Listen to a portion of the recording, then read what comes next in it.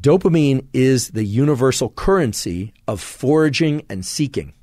Right? We sometimes talk about motivation and craving, but what we mean in the evolutionary adaptive context, what we mean is foraging and seeking water, seeking food, seeking mates, seeking things that make us feel good and avoiding things that don't make us feel good, but in particular seeking things that will provide sustenance and pleasure in the short term and will extend the species in the long term. Once we understand that dopamine is a driver for us to seek things, it makes perfect sense as to why it would have a baseline level and it would have peaks, and that the baseline and peaks would be related in some sort of direct way. Here's what I mean by that. Let's say that you were not alive now, but you were alive 10,000 years ago. And you woke up and you looked and you realized you had minimal water and you had minimal food left. You need to be able to generate the energy to go seek those things.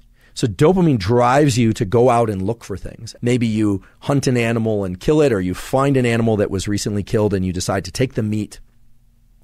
You are going to achieve, or I should say experience, some sort of dopamine release. You found the reward. That's great.